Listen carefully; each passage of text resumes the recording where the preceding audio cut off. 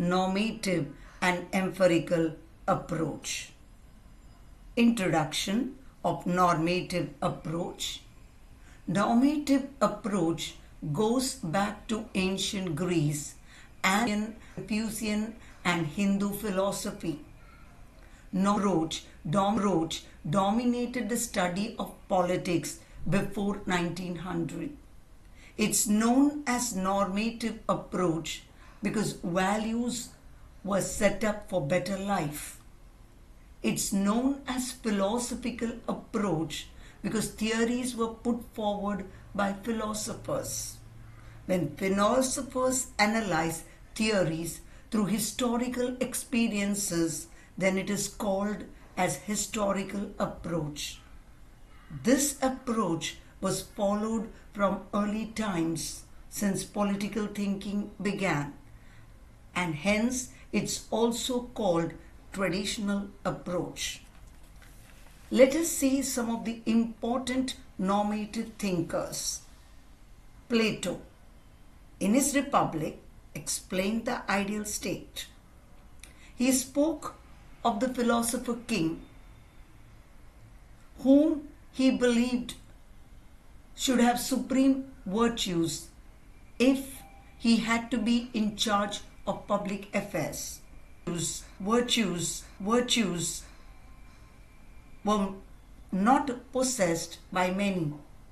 So persons had to be selected and trained so that they were above desires.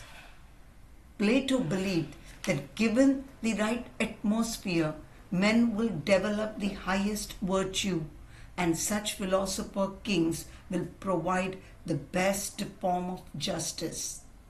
Aristotle, Plato's student, made value judgments on forms of government and law. He believed that the state came into existence for life and continued to exist for better life. John Locke put forward the theory of natural rights and a government by consent to prevent tyranny of monarchs. He believed that government must function in the interest of the people, and if it acts contrary to it, the government can be removed. Rousseau spoke of the general will as the ideal will to which all individuals must conform to enjoy their own freedom. Hegel wanted the individual self to sacrifice everything for the better self of the state. And lastly, Green believes freedom occurs when man identifies himself with what he considers morally good. Empirical approach. Introduction. Till the end of the 19th century, politics was seen as a normative discipline. The beginning of empirism was seen in the writings of Auguste Comte and in the deliberation of logical activists of the Vienna Circle.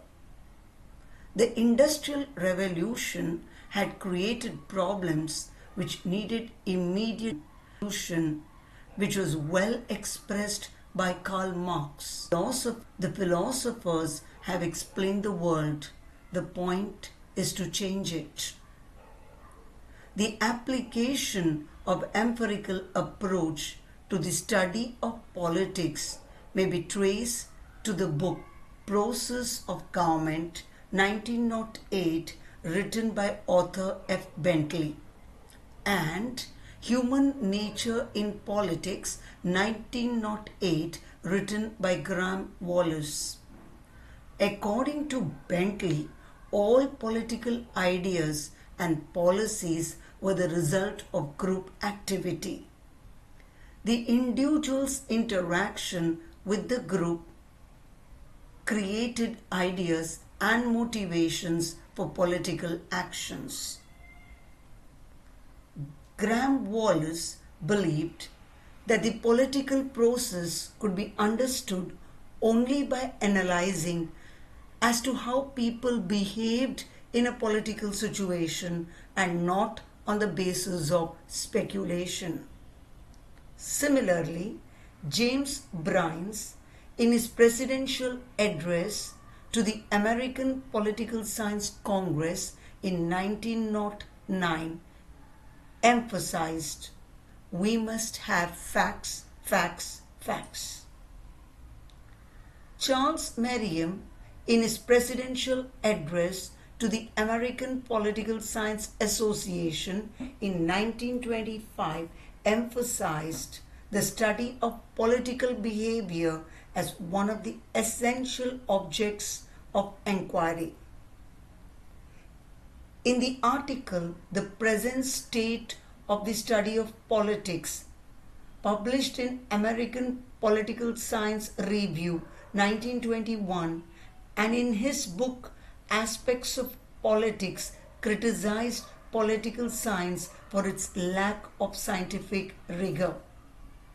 Political thinker like G. Catlin's book Science and Method of Politics 1927 and Harold D. Loswell's work Politics, Who Gets What, When, How 1936 emphasized on value-free approach to their analysis of power. Thus, the empharists focused on man and not ideals.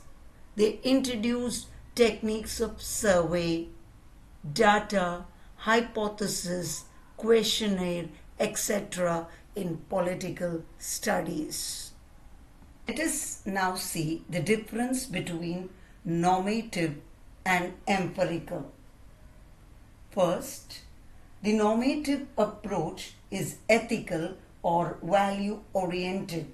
That is, it deals with good and bad, right and wrong, just and unjust. The philosophers made value judgments on what is desirable and what is undesirable.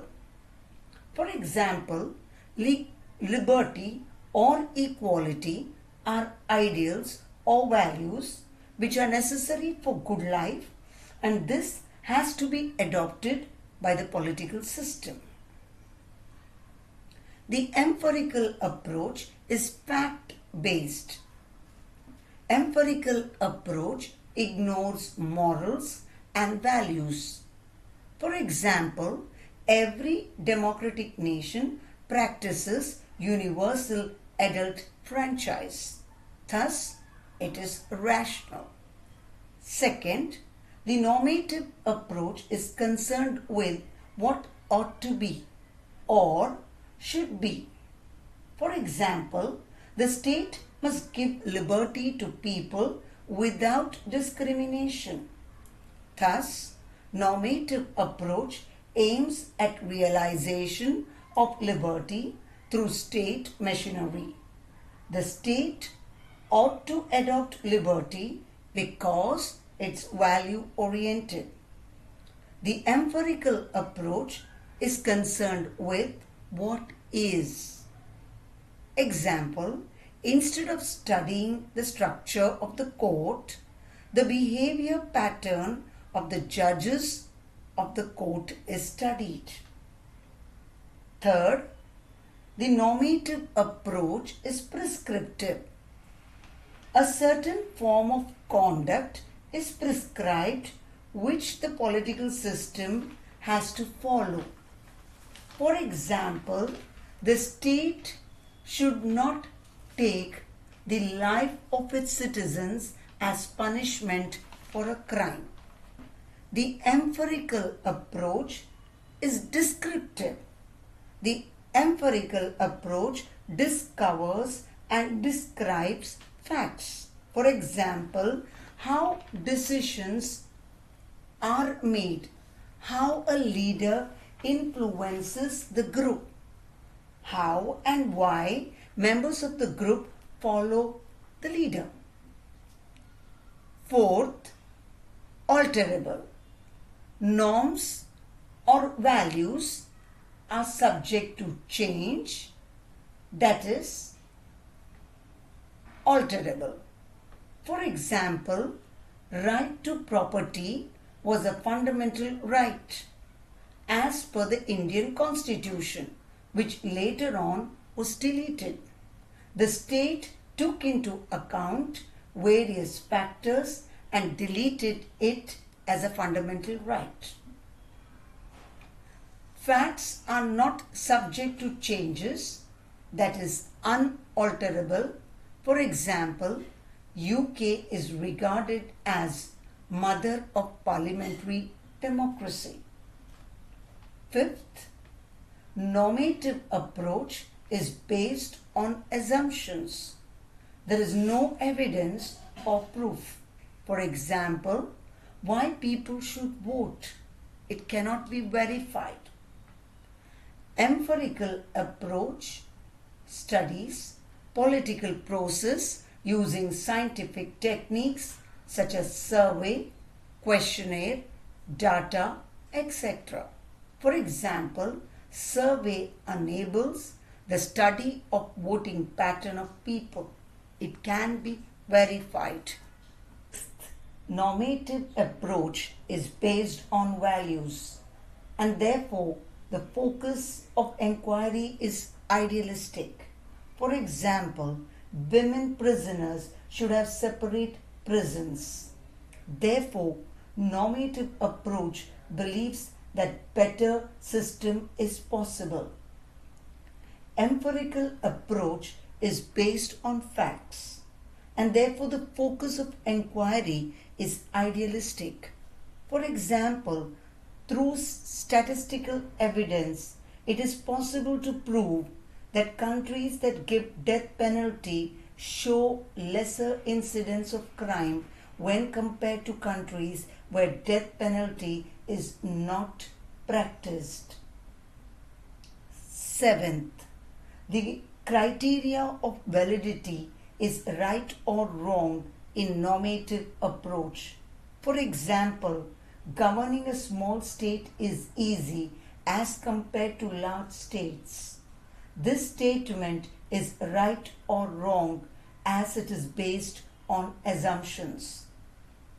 The criteria of validity is true or false in empirical approach. For example, Article 21 in the Indian Constitution gives protection of life and personal liberty. This statement is true or false as it is based on observation and research. Eighth, normative approach is formal in nature. It studies the formal political institutions and structures. For example, origin of state, functions of state, structures of government, etc. Empirical approach is informal in nature. For example, it studies political behavior of individuals through likes and dislikes, reactions and responses, or quality of political participation, problems of leadership, role of pressure groups, trade unions, etc. Merits of normative approach. First point, guidance. The normative approach is a source of guidance to empirical researchers. Second, good life. The philosophers put forward norms which sought to establish good life. Merits of empirical approach. First point, scientific approach. Empirical approach emphasizes on facts supported with research. Second, flexible. Empirical studies can be presented either through questionnaire or survey. Therefore, it is flexible. Demerits of normative approach. no verification. Theories put forward by normative philosophers cannot be verified. Second, theoretical.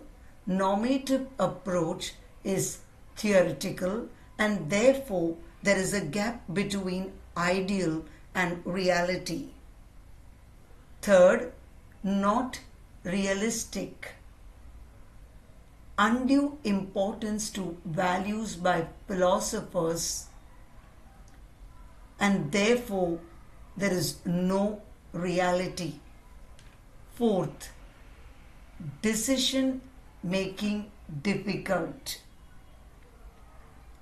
Ethical problems can be solved with a given set of rules, but in reality, decision making requires discretion and judgment. Demerits of empirical approach. First one, no universal format. There is no universal format for presentation of empirical data. For example, some may use questionnaire while others may use hypothesis. Second, problems not solved. Empirical approach was unable to find solutions toward problems caused by industrial revolution and the establishment of new nations after the Second World War.